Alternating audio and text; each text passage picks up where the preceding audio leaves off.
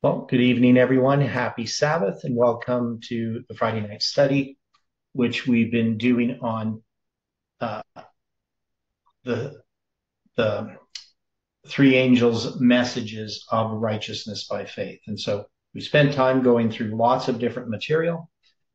Presently, what we're doing is we're looking at the rejection of the message in 1888, and some of the stuff that's going to be referenced here in this book by Wieland and Short. Uh, 1888 Reexamined.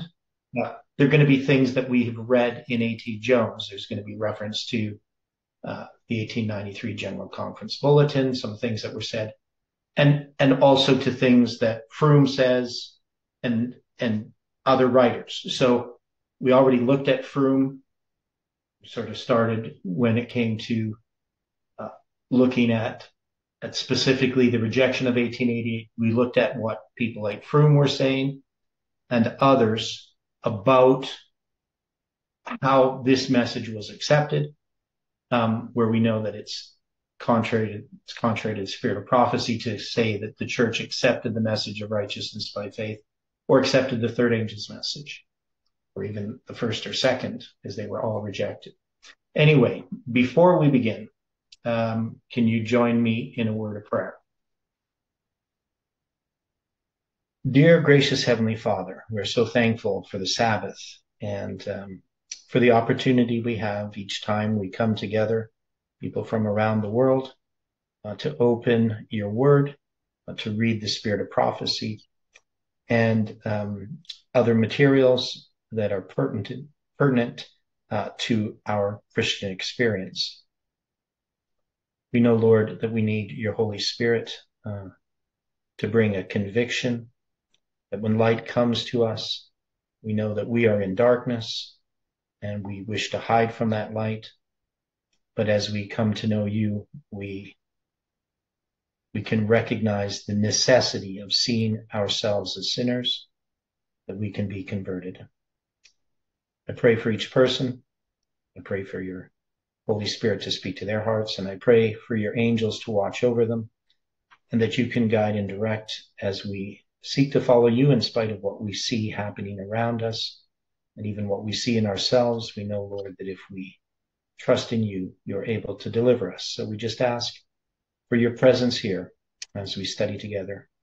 And we pray this and ask it in Jesus' name. Amen. Well, happy Sabbath, everyone. So we came to this part last Friday, and that's where we stopped, was the true reason why the message was rejected. Now, we've talked a lot about the rejection of the message, and we've read different quotes.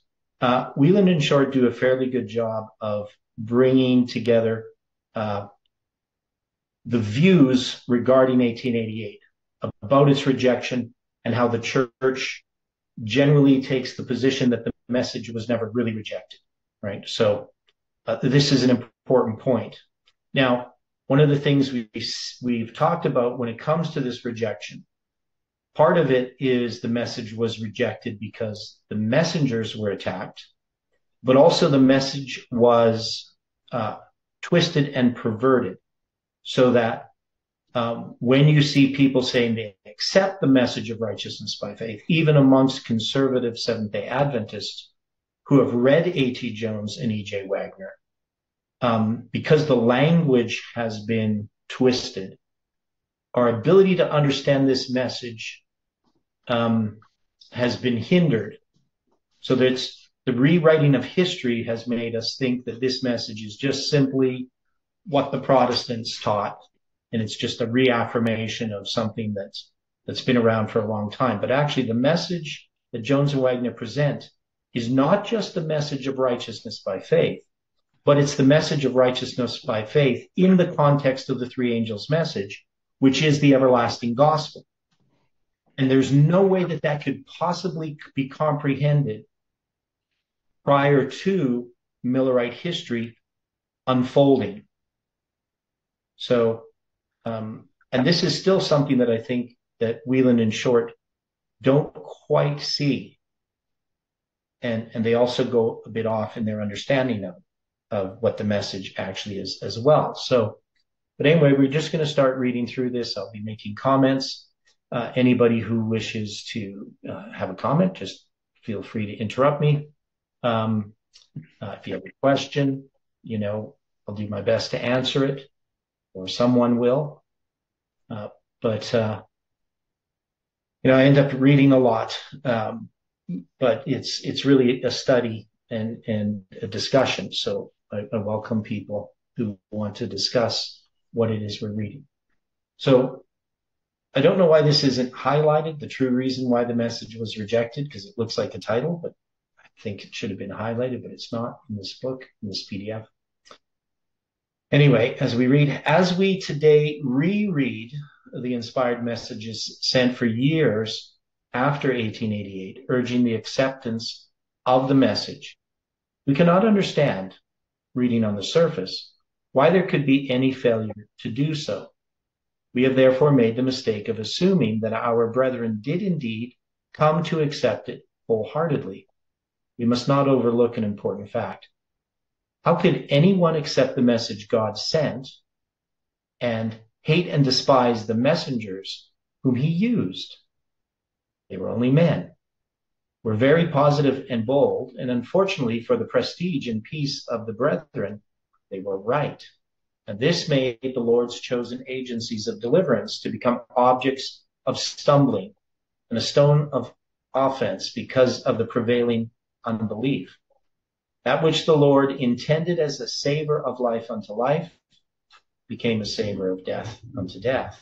And that which he sent for the finishing of his work became the beginning of a long delay. To accept the message was too much humiliation. The implications were that God was somehow displeased with the spiritual condition of those who were the proper channels for special light from heaven.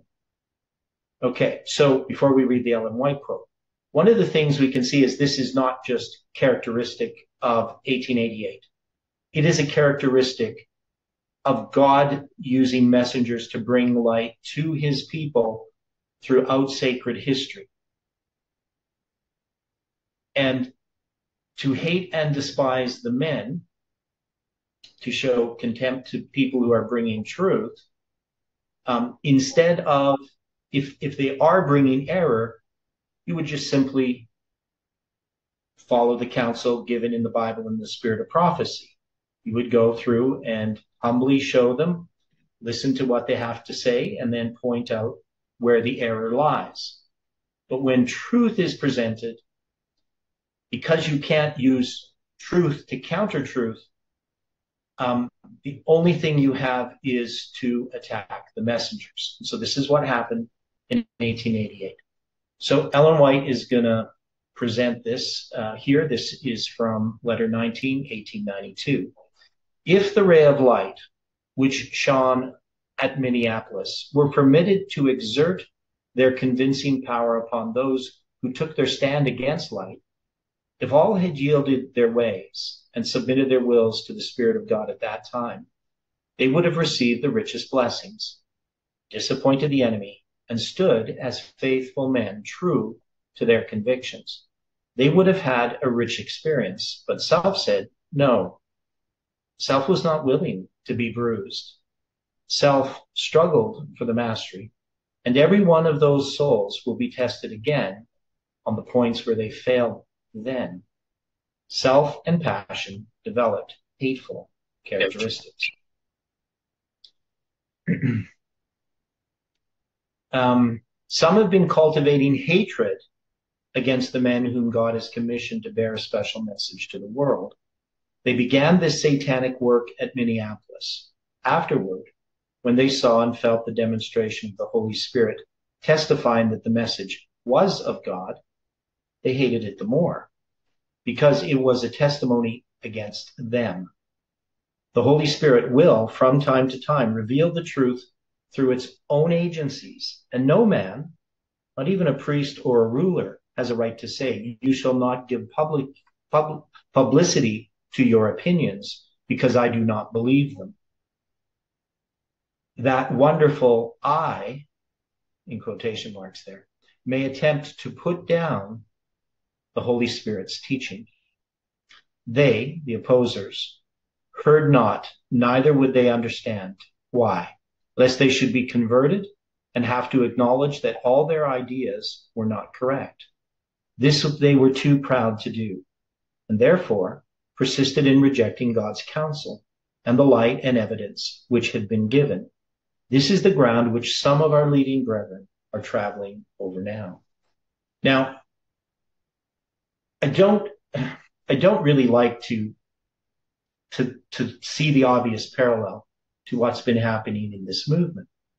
But the reality is we have an opportunity, and we've had many opportunities to study together. Ellen White in that history was urging the brethren, the ministers, people who had differences, to study together in a spirit of Christ, to take the time to hear what another person is saying, and not to attack the people, not to attack the person. And this is what we have to do in all cases. We have to hear a message that's being presented, and if it is not truth, we are not to attack the person, because if it's not truth, it's simple. You present truth in opposition to error, right? And that means, the counsel that Ellen White gives, if a brother differ on a point of understanding something, you don't make him out to be a heretic. You don't twist his words and misrepresent them, but you do what any minister of Christ should do, any Christian should do. You sit down and you study. And if he is in error, you need to be able to show him that he is in error. And this is something that this movement has not been good at doing when error has come in. Even when error has come in, instead of doing the work that we needed to do, we did a hasty work. And sometimes that error wasn't really error. It was being misrepresented. And the people would be misrepresented. They'd be characterized as, some kind of fanatic or something like that. And instead of taking the time to do what we need to do, we end up ultimately rejecting light. And so this is something that we can't afford to do. So he goes on here, we've been in short, they go on. As in all past ages, a prophet's analysis of the truth was unflattering and unwelcome. But for us today, there is good news in facing reality. Now, who were the some?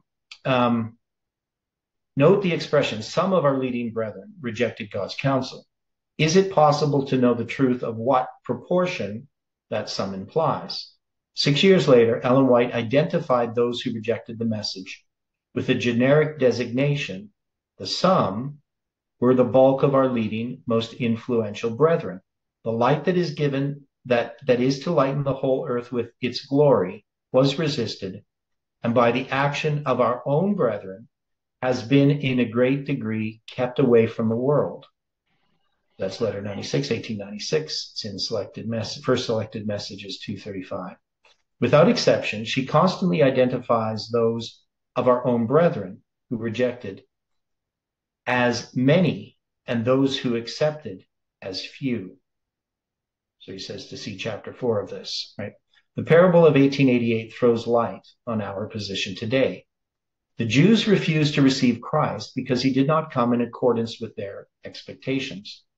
This is the danger to which the church is now exposed, that the inventions of men shall mark out the precise way for the Holy Spirit to come.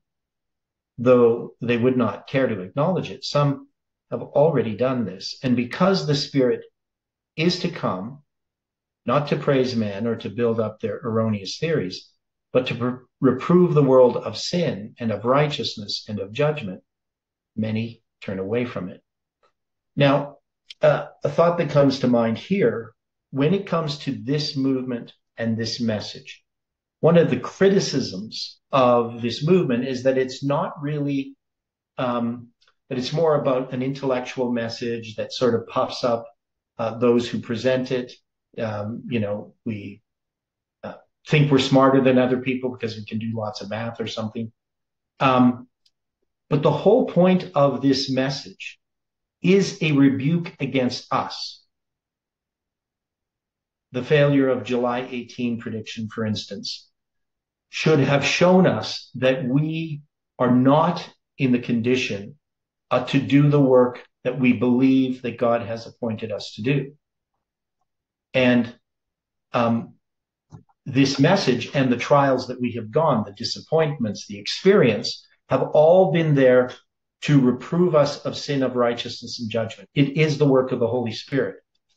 And instead of recognizing the work of the Holy Spirit, instead of allowing our experience to change us, what we have done is we have just rejected the message. We just say, well, the message is wrong, and we believe it's wrong, not because we can show that it's wrong, but because we're embarrassed, right? So that was one of the reasons why many people rejected July 18th. They felt embarrassed. And of course, if we had submitted to God, we had realized that the reason we were embarrassed and the reason why the prediction failed is because we were unready to do this work. And God is trying to show us, and he's trying to prepare us so that we can do the work that he's asking of us. Okay, so obviously the 1888 message was far more than a mere re-emphasis of a neglected doctrine. The delegates to the conference came unexpectedly face to face with Christ when they came face to face with his message. What is justification by faith? It is the work of God in laying the glory of man in the dust. Christ Object Lessons 104. The confrontation involved the humbling of their souls into that dust, and for this they were not prepared. They resented contrition and tears trickling down their faces. So this is something that we don't want, right, as human beings. In retrospect, we can see how the love of Christ that melts hearts and professional clergy pride was unwelcome. They were steeped in success, and lowliness of heart became a stumbling block. Could this be our problem today? Now, one of the things that when we think about this, our minds generally look outward. The problem, well, here's the problem in the church. Here's the problem in the movement. But really, what we're being asked by God to do is to look at ourselves. Is this my problem? Is this why I'm in the spiritual condition that I'm in? Even though I may profess to believe the truth, am I really converted? Am I really allowing that truth to break me down so that Christ can be raised up? Okay, so in chapter 4 here, this is actually quite a good chapter. Acceptance or rejection in search of a sharper focus. So this idea about whether the message was accepted or rejected is one of the main principal points in the 1888 Message Study Committee and this 1888 Reexamined. We find that within Adventism, there's a lot of lip service regarding righteousness by faith. But when you read the books or the materials that profess to be teaching righteousness by faith, it's not, right? It's just some kind of watered down gospel about how God loves us and he accepts every one of us. And so, we don't really need to overcome sin because Christ did it all for us, that type of stuff. But there are even other counterfeits of the message. So we do see some that are just merely legalistic.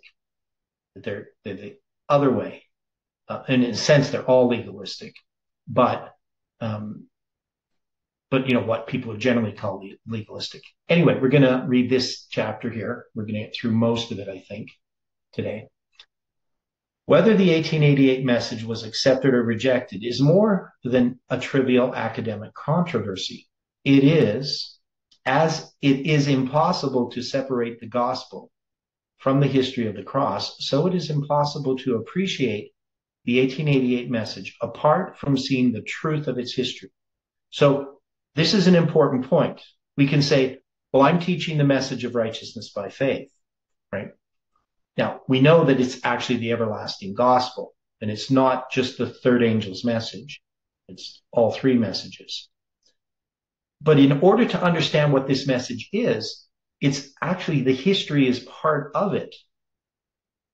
That is, as he's saying, you can't really appreciate whatever that message was in 1888 if you don't understand its history. So if you have a misapprehension of the history, you're going to get the message wrong.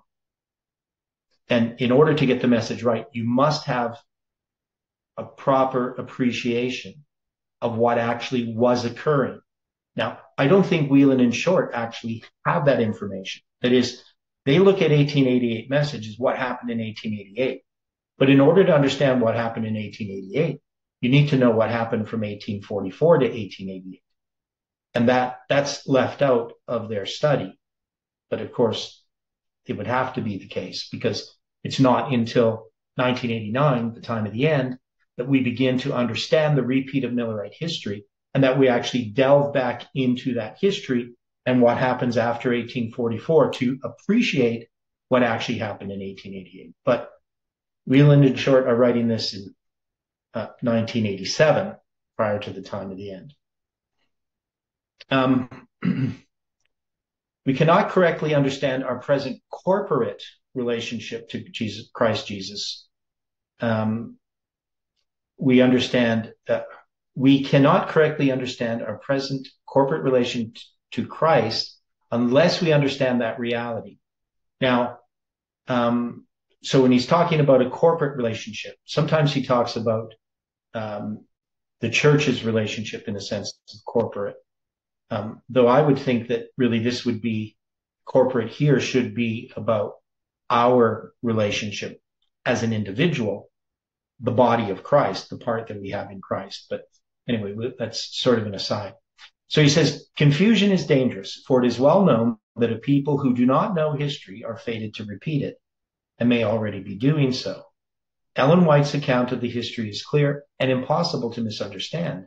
Nevertheless, one author represents the historical evidence as being ambiguous. Now, this Pease guy, Pease, however you say, I can't remember his first name. Anybody remember his first name? N.F. Pease, The Faith That Saves. So these were books that were around in when I first became an Adventist. I know I seen some of his books, which I didn't particularly like. So I know he was on the liberal side of what we call the New Theology. But anyway, the question has often been discussed. What happened following the Minneapolis General Conference of 1888? Did the church accept or reject the new emphasis on the gospel of salvation? If a person studies the records of those years looking for evidence of acceptance, he can find such evidence. On the other hand, one who looks for evidence of rejection can also find what he seeks. So here, as he's saying, it's ambiguous. We're not really sure. It just kind of depends on what you're looking for. However, the important issue is not whether the church accepted the message. Ellen White says that Satan succeeded in shutting it away from our people in a great measure. And this to me is really the issue, is that the message of righteousness by faith, because it wasn't in the context of the prophetic message, lost its power. And so the message isn't really understood, even by conservative Adventists. The church never had a fair chance to consider it undistorted and unopposed, right? So if the message had not been unopposed, if it had not been distorted, then I believe that message could have been appreciated, because I think it would have, its connection to the past would have been complete. That is, it's kind of ifs are big things, but I think that if it had, but the thing is, the if is, since they had already rejected the first and second angel's message, it is unlikely that they would have accepted the third. So the reason why it was opposed was because the message, light, had already been rejected prior to 1888. The issue is whether the leadership accepted it. That's what we then in short say. Ellen White speaks frankly about this. Her testimony is present truth, relevant to our spiritual state today. The worldwide Seventh-day Adventist Church has been taught through authoritative publications that the 1888 message was accepted in that generation by the predominant leadership and has been the secure doctrinal possession of the church ever since. Here is a rich and increased with goods assumption. Norval, that's the guy's name. Norval FPs, which comes from the North Valley. That's the idea. It's interesting. North Valley. Okay, here's a rich and increased with goods assumption. Briefly stated, the official view follows. The rank and file of Seventh-day Adventist workers and laity accepted the 1888 presentations at Minneapolis and were blessed. Certain leading men there resisted the teaching. And this is from a further appraisal of the manuscript, 1888 Reexamined, General Conference, September 1958. So that's from the first publication of this manuscript, 1888 Reexamined. This is actually the updated version from 1987. An authoritative volume, which at its initial publication bore the endorsement of 2 General Conference presidents, was read critically by some 60 of our ablest scholars. Doubtless no volume in our history has ever had such a magnificent pre-publication support. This book informs us that the opposition to the message was insignificant because eventually less than 10 delegates to the 1888 session actually rejected the message or were unfavorable to it. This astounding view deserves close attention, for if it is true, we must believe it. The charge that the teaching of righteousness by faith was rejected in 1888 by the denomination, or at least by its leadership, is refuted by the personal participants at the conference and is an unwarranted and unsupported assumption. It simply is not true historically. So this is what Froome is saying in the Movement of Destiny. We looked at some of his stuff. Some leading brethren stood in the way of light and blessing, but the leaders as a group never rejected the Bible doctrine of righteousness by faith. So this is what Froome says.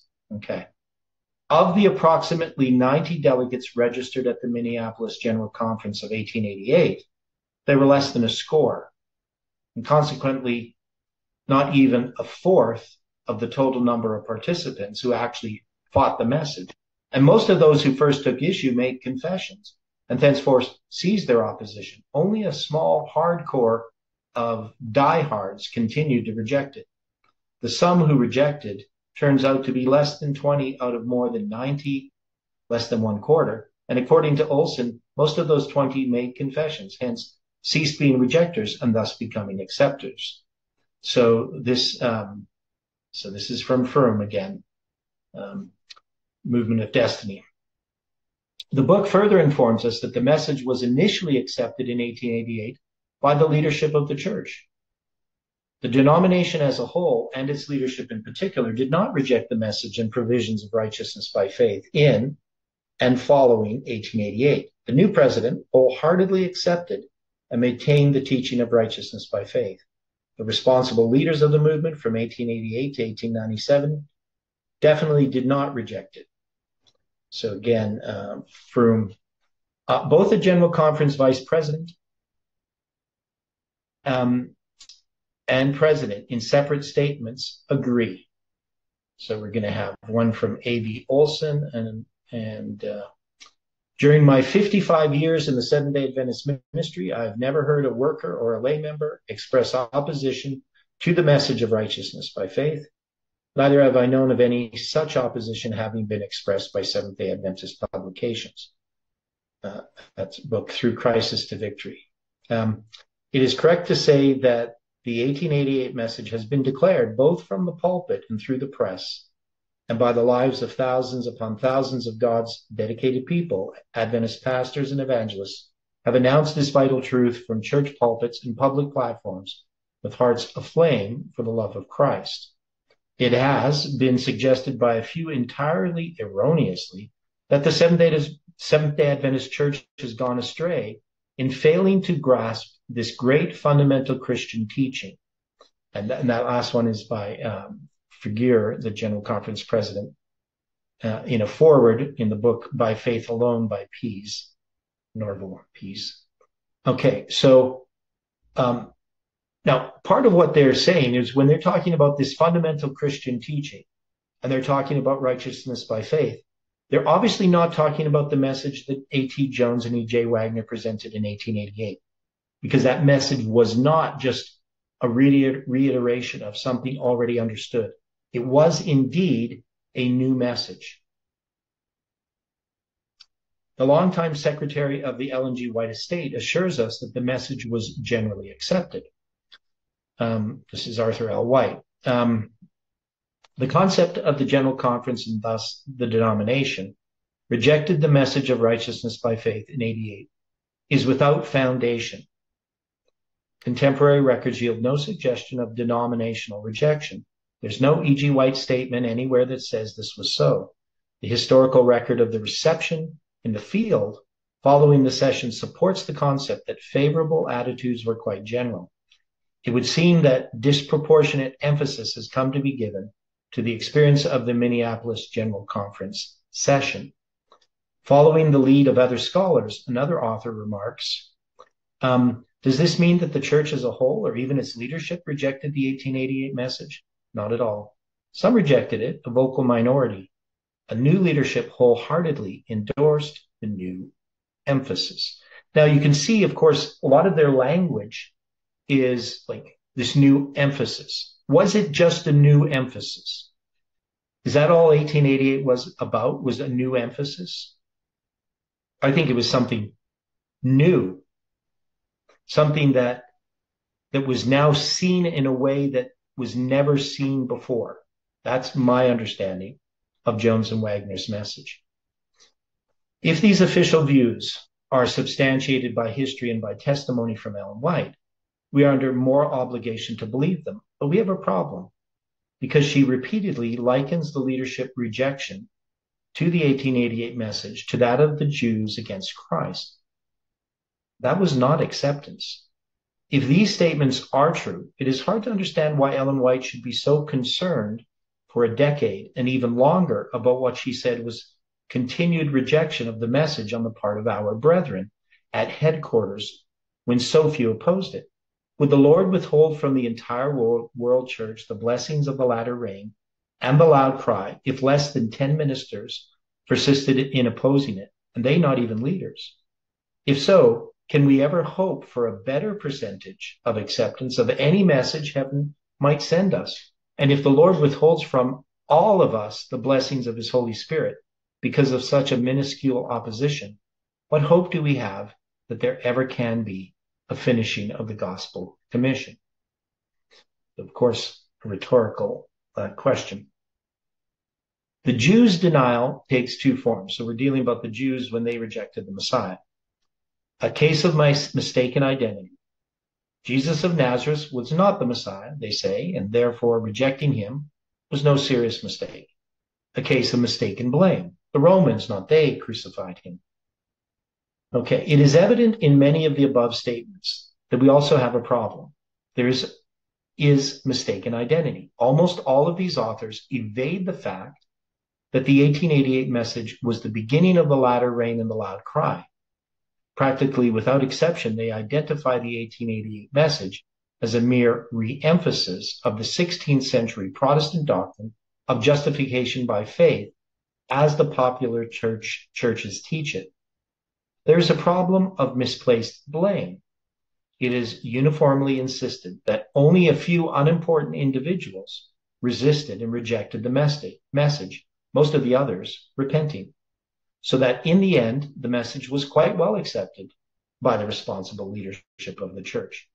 Dr. Froome tells us that A.W. Spalding and L.H. Christian's accounts of the 1888 history are in complete harmony with the facts. And A.V. Olson's likewise suggests that Spalding presents the whole truth of the matter. Their accounts differ markedly from Ellen White's, but since they enjoy such full modern endorsement, they deserve our close attention.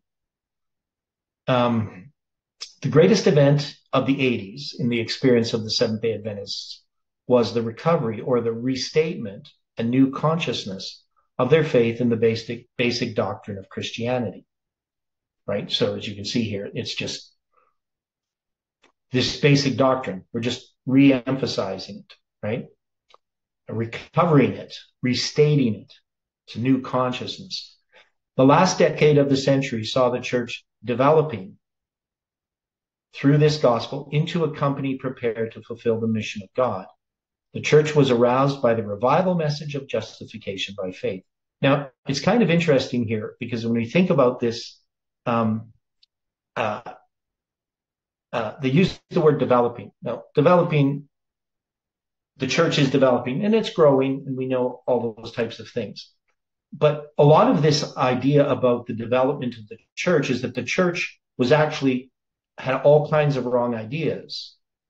And it's almost like an evolution. The church develops into something better, right? But we know that the church is actually not developing. What is it doing in this history? I mean, it might be growing in numbers and in organizational structure, but as far as the truth of the gospel, is the church really growing in this history? Just an awkward we would have, thing. we'd have to say, no, it's not. Because it's like saying that, you know, the 40 years in the wilderness was just the development of the Israelites. They were in the wilderness. Remember. Yeah. I remember after about over 20 years, thinking to myself that I'd gone to so many Revelation seminars that I could pretty much teach them. Mm-hmm. And that there was just nothing new. And so in that sense, I really got a really strong idea that I hadn't grown in 20 years, and neither had the church. Yeah. No, and this is a problem, and it creates a great deal of discouragement. You know, for me, I mean, I went through an experience where, you know, I'm a well-read guy. So I knew that I knew lots, but coming into this message showed me how little I actually understood of God's word and how little I understood of Adventism. So even though I had studied lots of things, I knew lots of things. The only thing that God was really giving me that I knew that nobody was accepting this message of righteousness by faith, or very few. Very few understood it amongst conservative ministers and a lot of these different organizations, that they didn't really quite understand it. It thrills my soul when I hear it. Yeah. Well, for me, it was a discouragement, and in some ways, I would say my discouragement, because I preached Jones and Wagner's messages for years, and it didn't seem to stir very many people. People all seemed to think that they knew it and that was enough. But it's not about knowing it. It's about experiencing it. And so, you know, in some ways, there might have been an intellectual acceptance of some of the ideas of Jones and Wagner, you know, over time. But the message was not accomplishing the work that it was supposed to accomplish. And that's because there was a resistance to light. That's the real reason of the rejection. That's what Ellen White's really talking about. Not so much intellectually when people are agreeing to something, but whether it's actually changing them. I would share an experience of mine in the rejection of it in my life.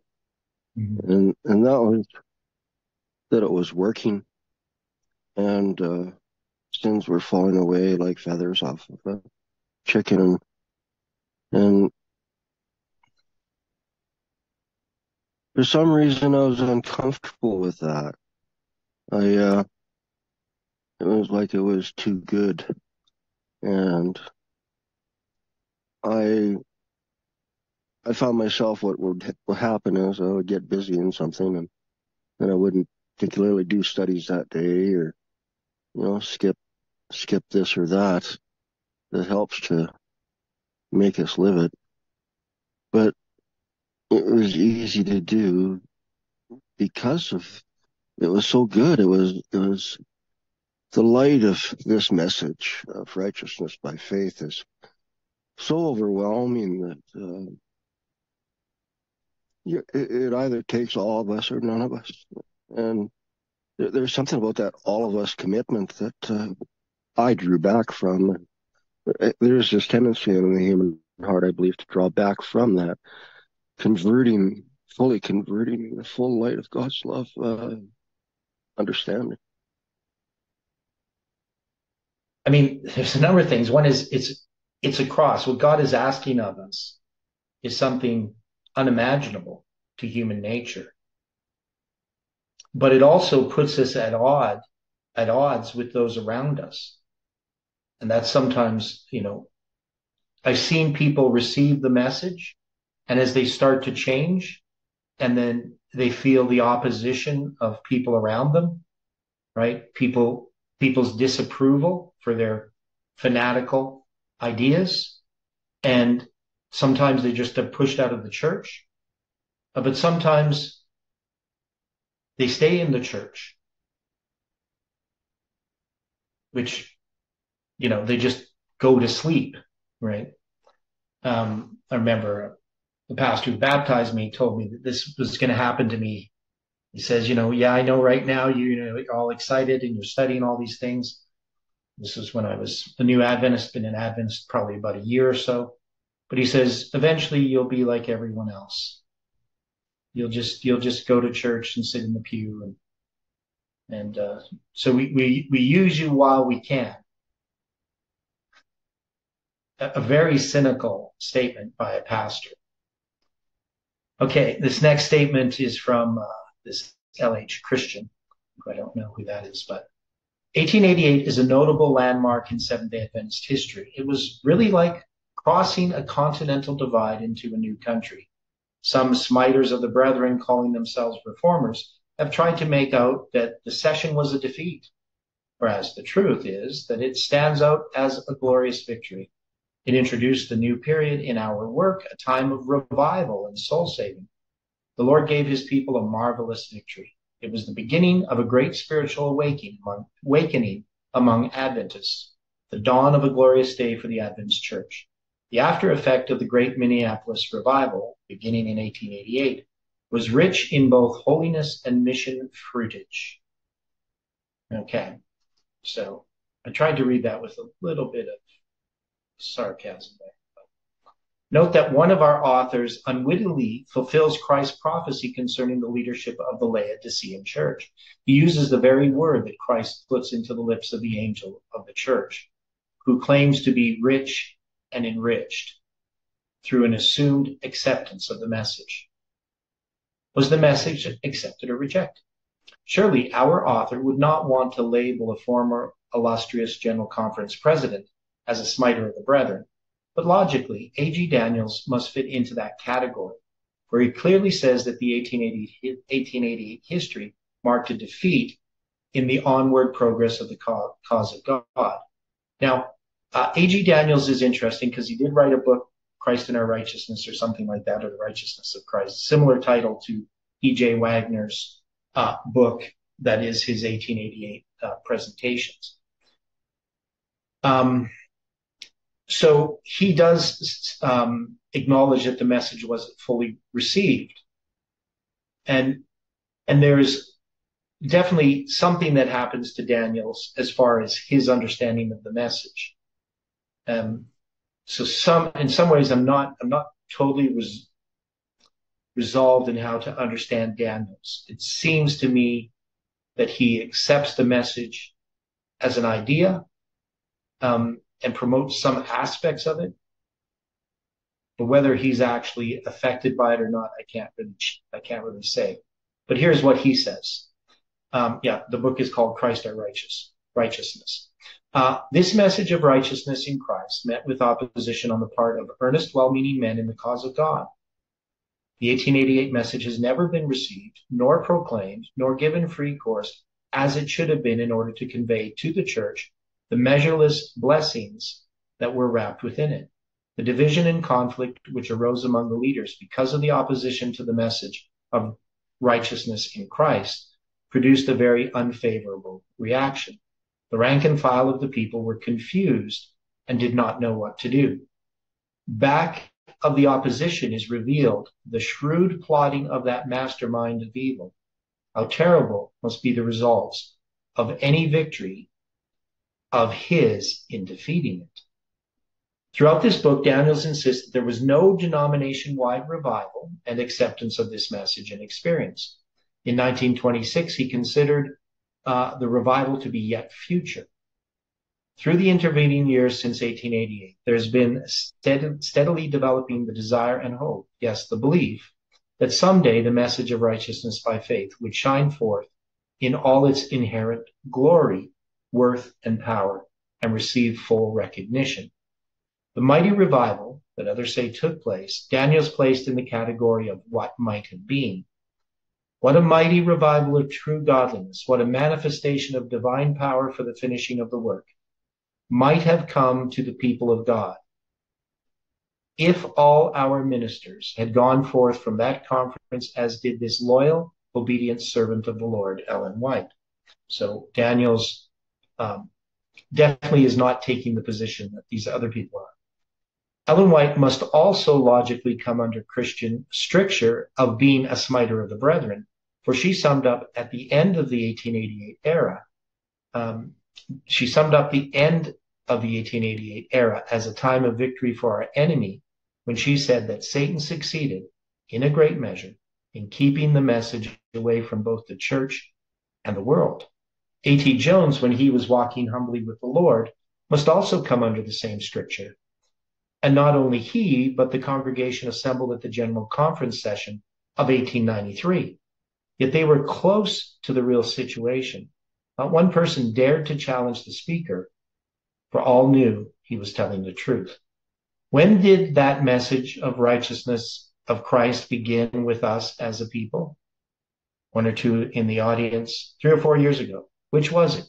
3 or 4? Congregation 4. Yes, 4. Where was it? Congregation Minneapolis. What then did the leading brethren reject at Minneapolis? Some in the congregation. The loud cry.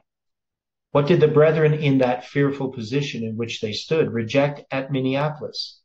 They rejected the latter rain, the loud cry of the third angel's message. So that's from the General Conference Bulletin, 1893, page 183.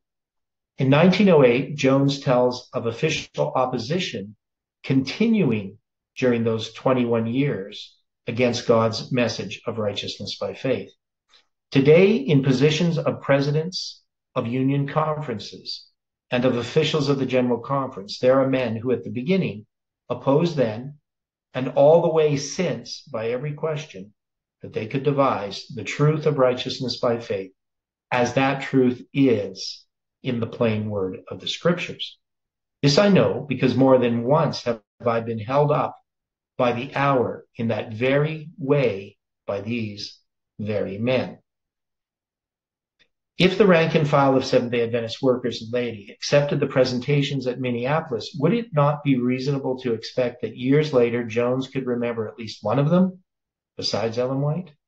13 years after 1908, he recalls, I can't now name anyone who accepted the truth at that 1888 meeting openly, besides Ellen White, obviously. But later, many said that they were greatly helped by it. One Battle Creek man said at that meeting after one of Dr. Wagner's meetings, now we could say amen to all of that if that is all there were to it. But way down yonder, there's still something to come, and this is to lead us to that. And if we say amen to this, we'll have to say amen to that, and then we are caught. There was no such thing, and so they robbed themselves of what their own hearts told them was the truth. And by fighting what they only imagined, they fastened themselves in opposition to what they knew that they should have said amen to. Now, I think actually he is the person there that's that Wagner's talk, or that Jones is talking about, that heard Wagner's meeting, I think there is actually something to it, because this message was to draw us to a cross. And I think the thing that was that they didn't want to face was the cross. That's why people reject truth.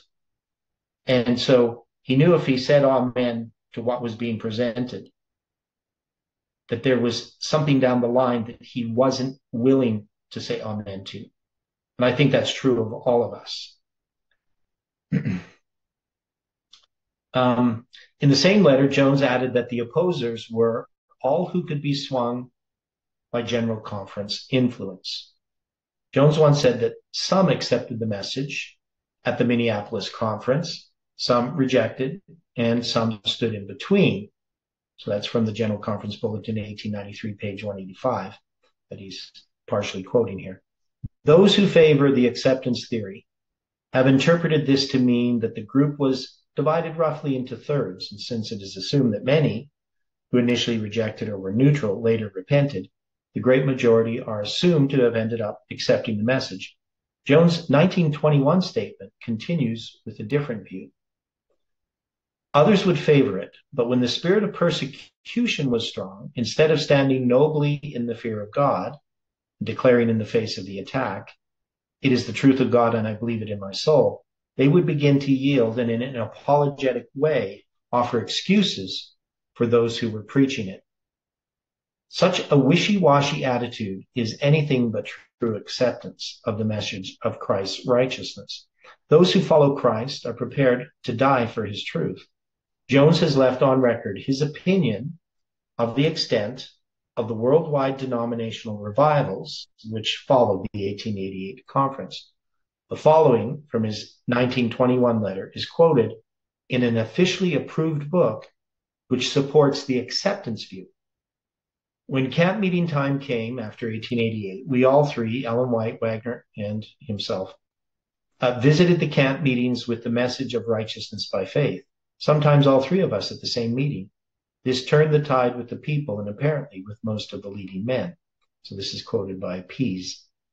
The quotation in the book stops here, but Jones' next sentence refutes the acceptance thesis. But this latter was only apparent. It was never real. For all the time in the General Conference Committee, and amongst others, there was a secret antagonism always carried on, and which finally gained the day in the denomination and gave to the Minneapolis spirit and contention and men the supremacy. The letter was written when Jones was not far from his death. It reveals a chastened spirit of loyalty to all Seventh-day Adventist doctrinal beliefs and to the full inspiration of Ellen White's prophetic ministry. Within 5 years, A.G. Daniel published his view that essentially agrees with that of Jones.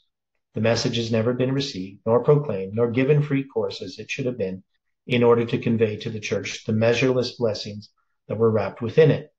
But we do not need to depend on Jones or Daniel's appraisal of what happened. We have other testimony. So significant inspired evidence. Candidly investigated, Ellen White's writings are never ambiguous on this issue of the reception of the 1888 message. She cannot support both sides of two contradictory views. Jones' remark about the tide being turned only apparently with the leading brethren is substantiated by Ellen White. For nearly 2 years, 1890, we have been urging the people to come up and accept the light and truth concerning the righteousness of Christ, and they do not know whether to come and take hold of this precious truth or not. So this is Review on Herald, March 11th, 1890. The book goes on here. It says, why was this? Next week, she told the reason why the lay members and younger ministers were hesitant. Our young men look to our older brethren, and as they see that they do not accept the message, but treat it as though it were of no consequence, it influences those who are ignorant of the scriptures to reject the light. These men who refuse to receive truth interpose themselves between the people and the light. She also agreed with Jones' statement that there was not one of the leading brethren at the headquarters willing to take a firm stand for the message of Christ's righteousness. Again and again, I bear my testimony to those assembled, Minneapolis, 1888, in a clear and forcible manner, but that testimony was not received. When I came to Battle Creek, I repeated the same testimony in the presence of Elder Butler, but there was not one who had the courage to stand on my side and help Elder Butler to see that he, as well as others, had taken wrong positions.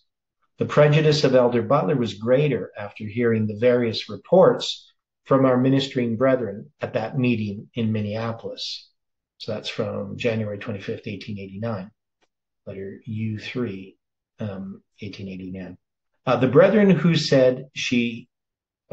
she said interposed themselves were leaders. Thank God not all refused to receive the truth, but the term, our own brethren, is generic in sense. It must mean the bulk of the responsible leadership, with a few, if any, influential exceptions. She uses the term repeatedly, and what is significant, she uses it in retrospect. At Minneapolis, Satan succeeded in shutting away from our people, in a great measure, the special power of the Holy Spirit. The enemy prevented them from obtaining that efficiency which might have been theirs in carrying the truth to the world.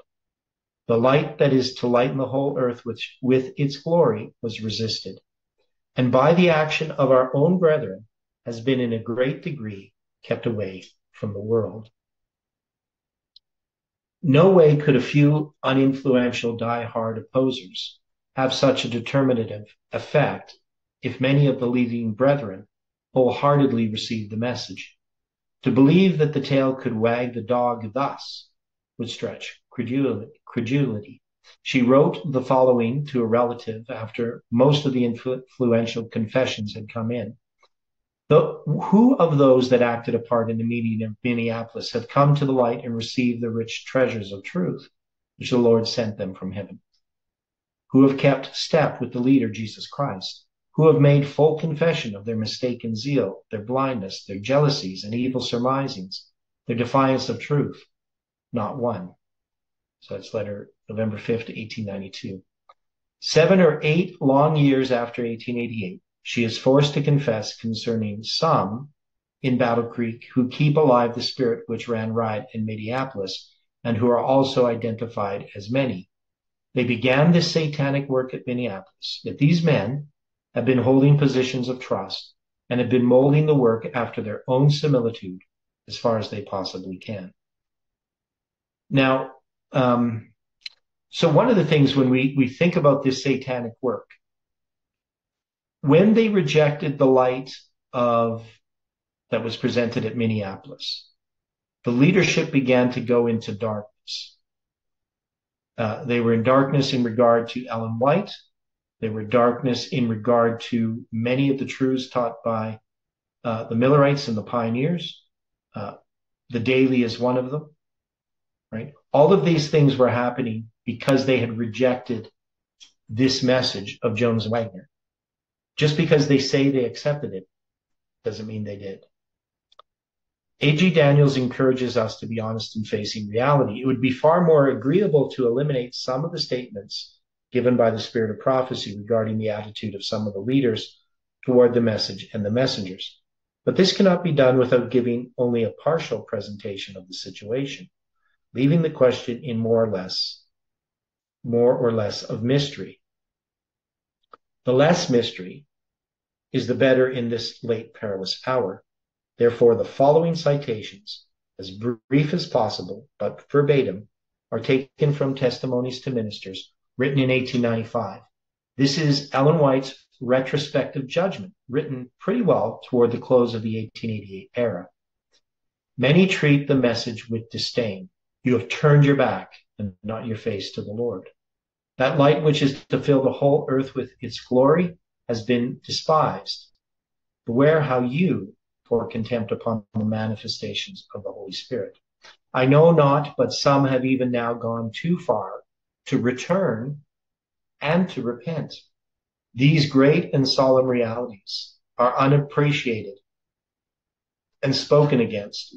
Men stand in the way of sinners. and sit in the seat of scornful.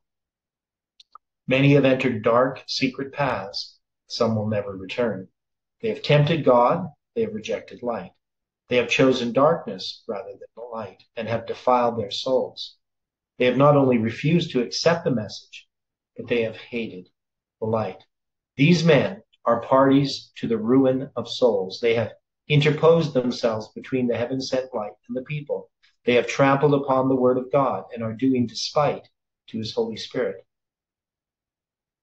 Have stood for years resisting light and cherishing the spirit of opposition. How long will you hate and despise the messengers of God's righteousness? They have taunted them, the messengers, with being fanatics, extremists, and enthusiasts.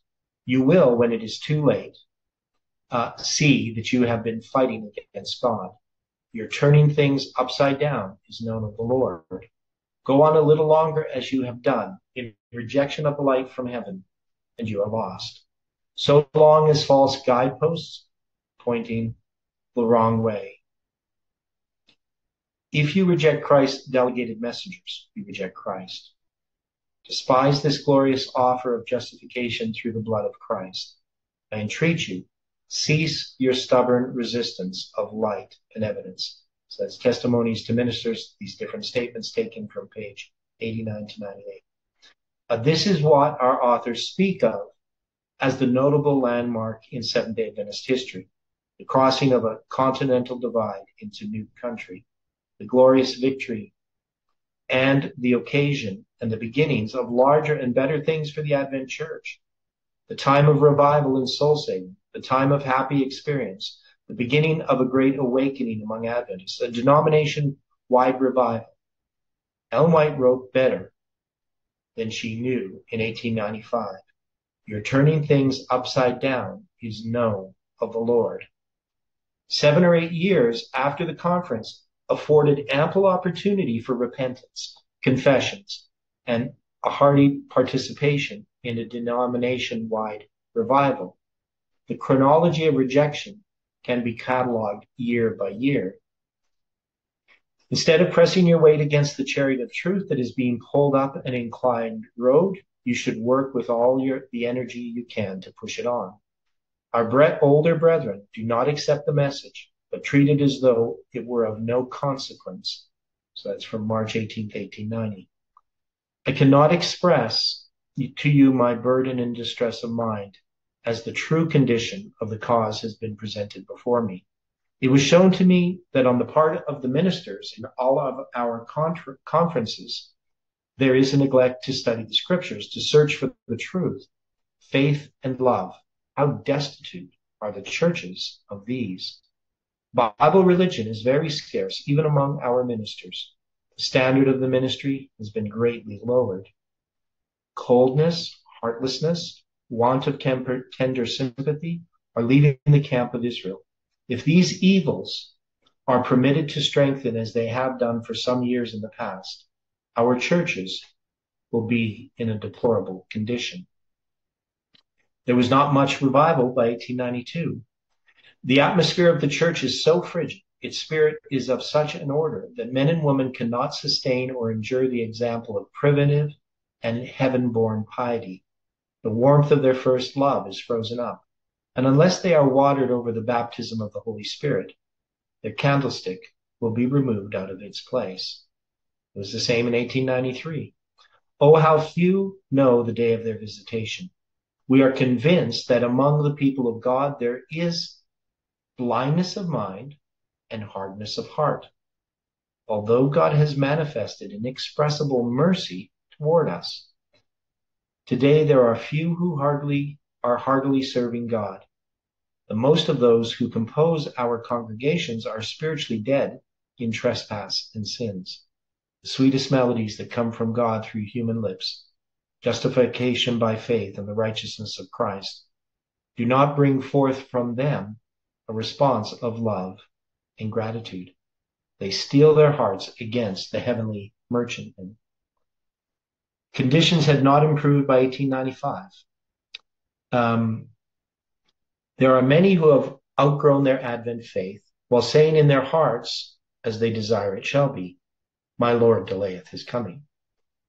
Men who are entrusted with weighty responsibilities, but who have no living connection with God, have been and are doing despite to his Holy Spirit. Warnings have come from God again and again for these men, but they have cast them aside and ventured on in the same course. If God spares their lives and they nourish the same spirit that marked their course of action, both before and after the Minneapolis meeting, they will fill up to the full the deeds of those whom Christ condemned when he was upon earth. And there had been apparently little change by 1896, right? So we just can see all of this that had been happening in that history. It is still continued. And it's true of us today, right? So we sometimes, we look back at this and we say, oh, those terrible men. But the question is, has this message affected us and changed our lives? Not do I profess to accept the message, because many profess to accept it. And the understanding of the message is not an intellectual understanding. It is an experience. Unless one experiences salvation, and it's just merely a theory, it's really meaningless to that individual. They can profess to believe it, but if it doesn't change us, it doesn't mean anything.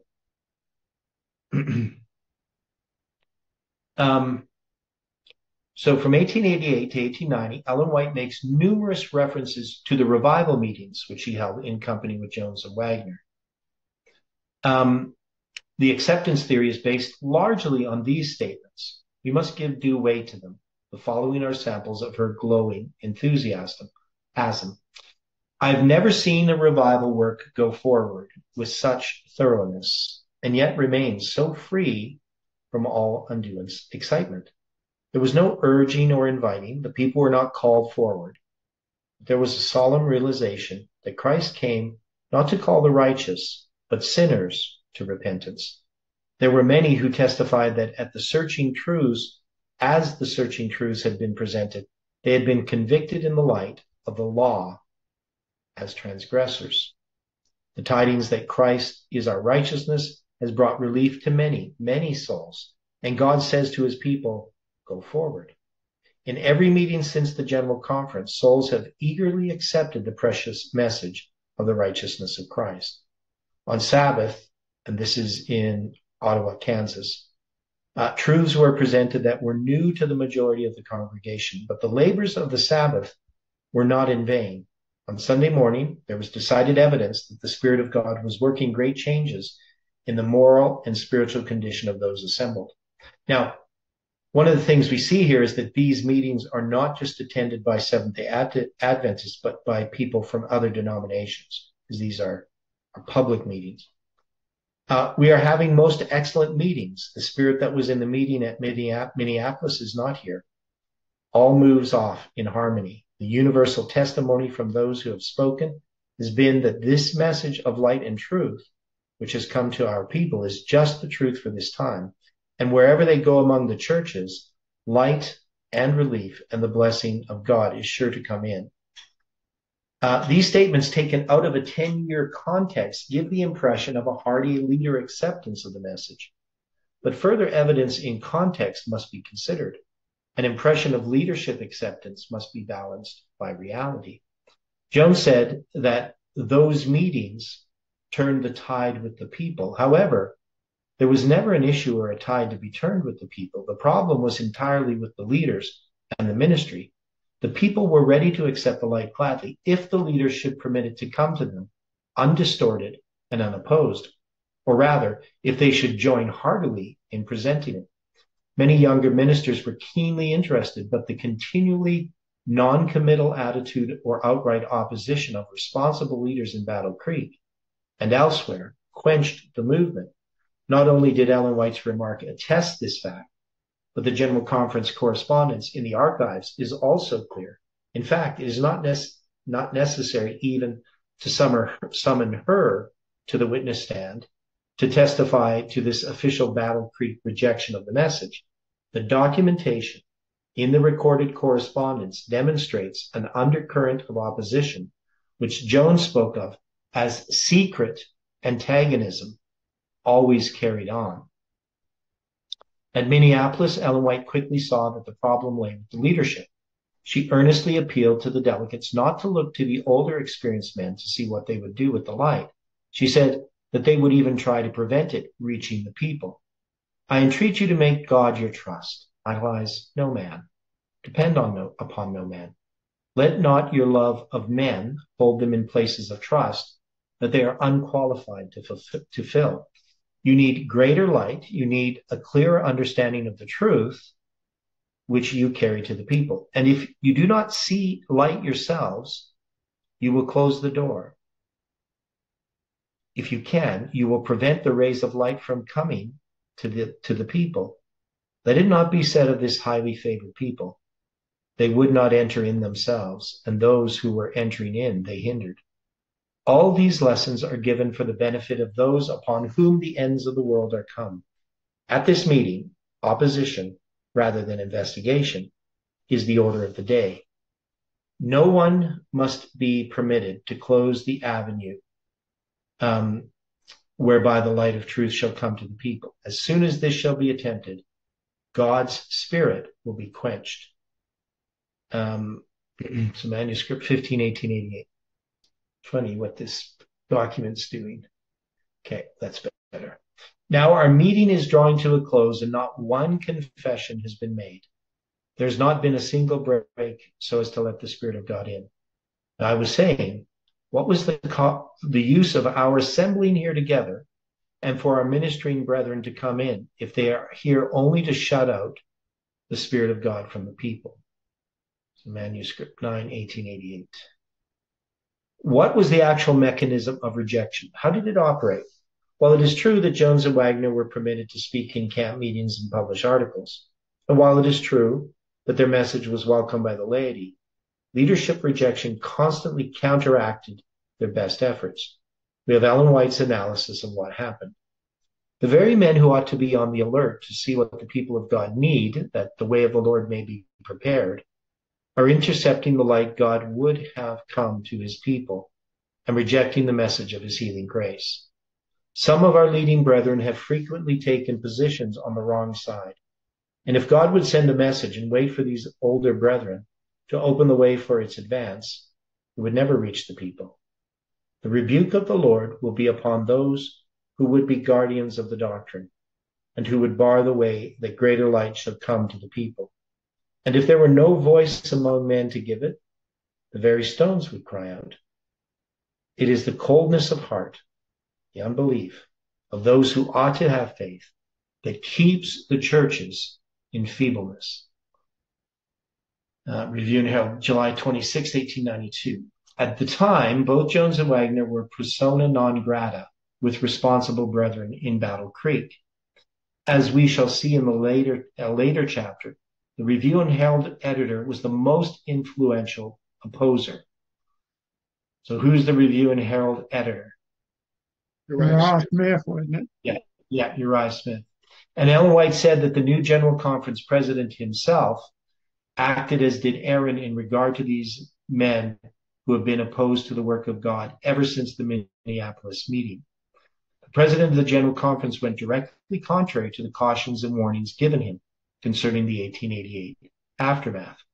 Further, it was only natural that opposing brethren should expect, and very likely hope, that the unwelcome message should take no better with the common people than it did with the elders and authorities of Battle Creek. But when the reports came in of the wonderful results of the preaching of the inspired trio, they were chagrined. It is painful to report that Ellen White says that the Holy Spirit's approval of the work discomfited them. She was not concerned about an insignificant minority of obscure brethren, but about the total impact of responsible, influential leadership. Afterward, when they saw and felt the demonstration of the Holy Spirit testifying that the message was of God, they hated it the more, because it was a testimony against them. They would not humble their hearts to repent, to give God the glory and vindicate the right.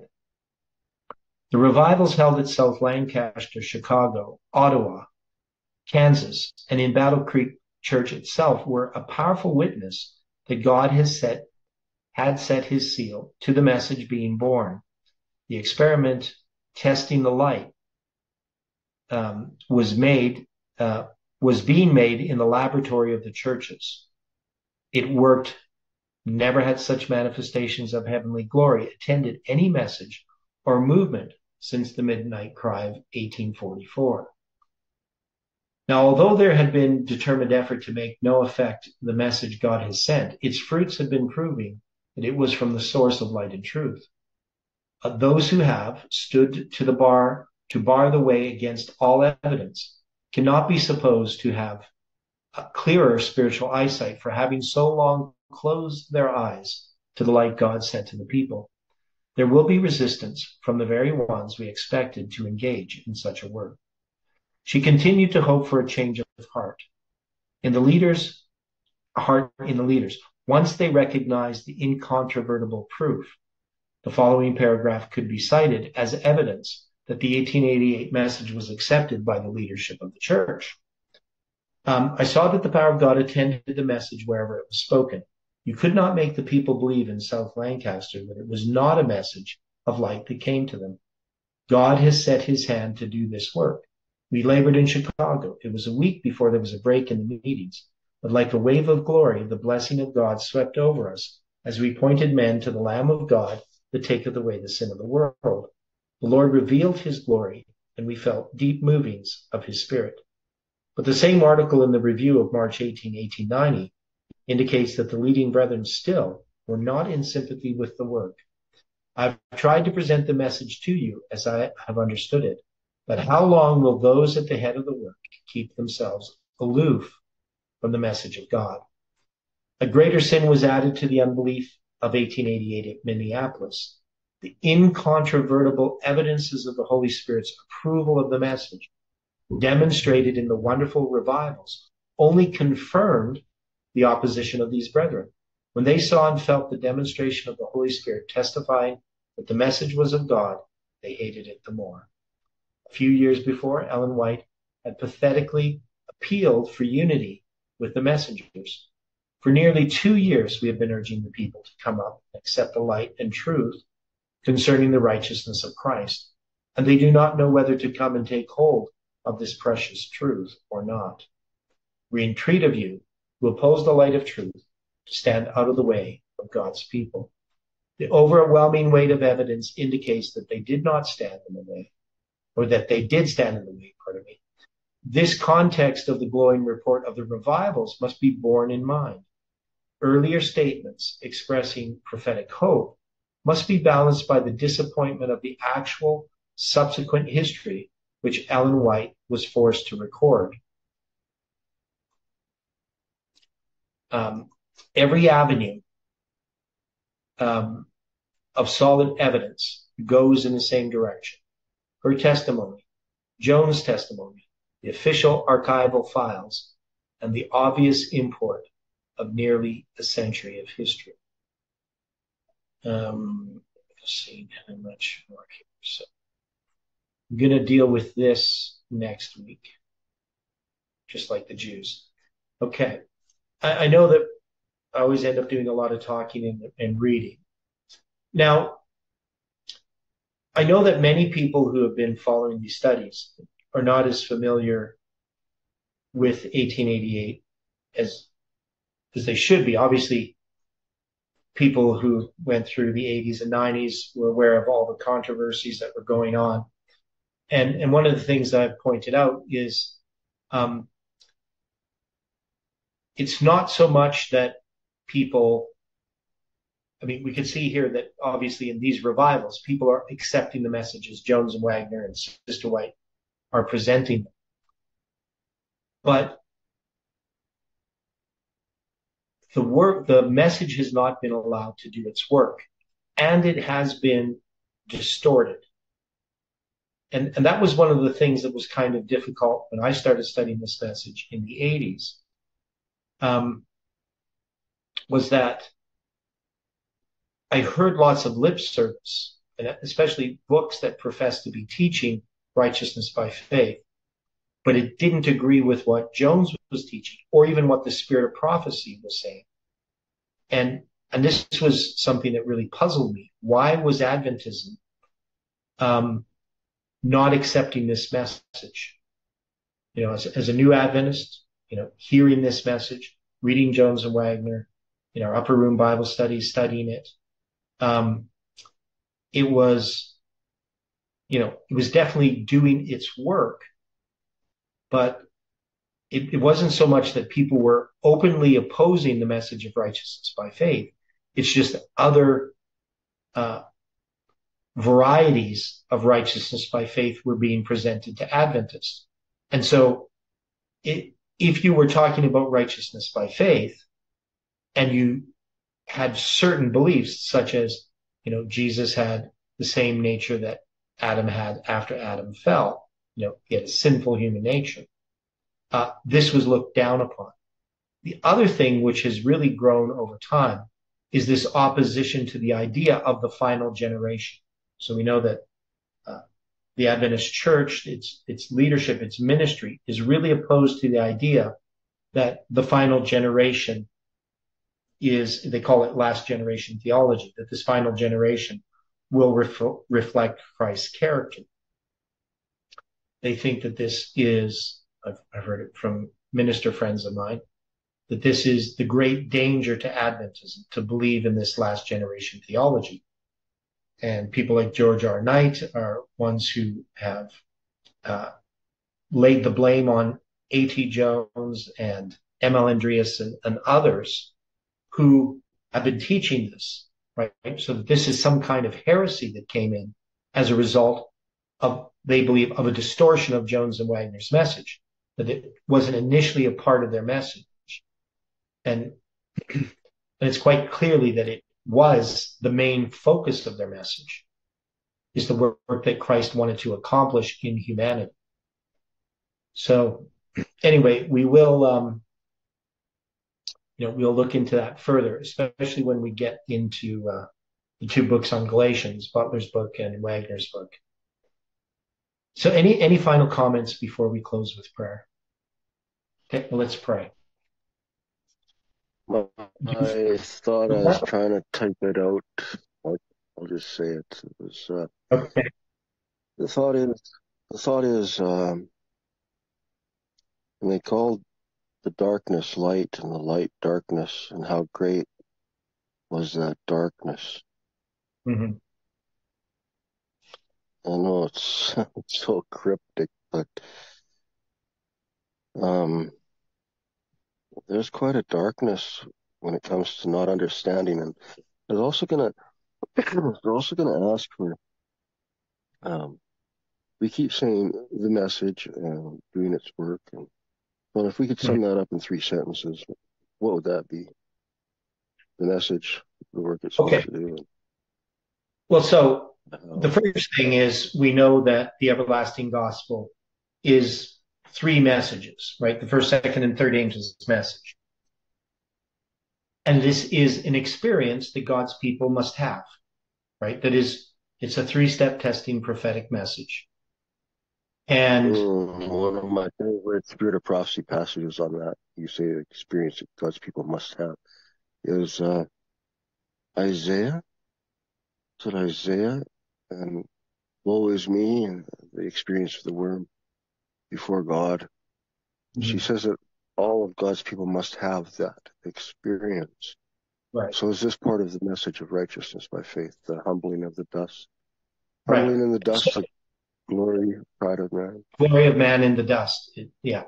And so, because we're sinners and we don't really like the light, God can't just give us the full glory of the light all at once, right? We have an experience that we have to go through.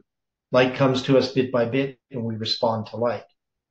And in order to have the power of Christ's righteousness in our lives, the Holy Spirit is to give us, convince us of sin, righteousness, and judgment. Sin because they believe not on me, of righteousness because I go to my Father and you see me no more, and of judgment, because the prince of this world is judged. And soon shall he be cast out. Ellen White adds to that. So we know that we have to go through an experience of accepting of light. And that message is a prophetic message. That if we try to skip the first and second angel's messages and just jump into the third, that we're not going to have the conviction and the power, because the third angel's message is righteousness by faith in verity, in reality, as expressed in the life. And what this movement has gone through has been to show us our need of Christ. It is meant to break us down so that we can depend upon God. But instead, we have taken the message to... What's that? I'll be your dad. What it is meant to break us down. The experience. The prophetic message. So the experience that we had, for instance, of July 18th failing was to show us, it was to humble us, right? Because we were proud. We were thinking, okay, Nashville will be hit by a fireball and we'll all be vindicated, and all of our friends will now listen to us, and we're going to be lifted up as an none of those thoughts. I had none of those thoughts. I had none of those thoughts. But many people did. I'm surprised in a way, but when you say many, I'm quite surprised that there would be that many. I see a few maybe getting puffed up about it or whatever, or being, aha, I'm right, but I don't know. I was kind of catching my breath. Well, we do know that many of the people... I believed that it could well have happened, but anyway. Well, we know many of the people... I know there's this delay here. So many of the people after July 18th, one of the things they expressed why they rejected it is because they were embarrassed. Right. I'm but also, for them. But also, just it was something that was expressed before July 18th very clearly, that people were looking for a type of vindication, so that we could then give the message, so people would then listen to us. And that was one of the reasons why I really was having problems. What's that? We wanted an exit strategy in place. Exit strategy in place. Yeah, well, to me, I mean, the problem that I was having with it was I didn't see how we were ready for what God was planning to, what would have happened if Nashville had occurred. That happened. Yeah, because we'd be on the world stage, and we wouldn't be prepared for that. No. Yeah, and so that was one of the reasons I was sort of wondering, how can God just change us just because the message is going to, if the event happened? I didn't see that, and I recognized I was completely unprepared for that. Well, what an amazing experience to be faced with that possibility and actually believe it. I mean, yeah, it was. It's so big. It's got to be divine. Just that very idea that the whole world would have taken note. And what would we have to give them? Not much. Mm-hmm. Yeah. Anyway, well, let's close with prayer. Thanks for those comments, Kelly. Yep. Dear Father in heaven, we are thankful for the Sabbath and for the fellowship we can have. We ask for your Holy Spirit to bring this conviction to our lives, and that we can continue to study your word, and that we can grow. I pray for each person. Pray for Kelly, for myself, for others here, for the struggles that we face each day in our battle with self. And we just ask, Lord, that you can not just show us our sin, but show us your forgiveness and mercy and grace, that we can experience the joy of your salvation. And we ask this and we pray it in Jesus' name.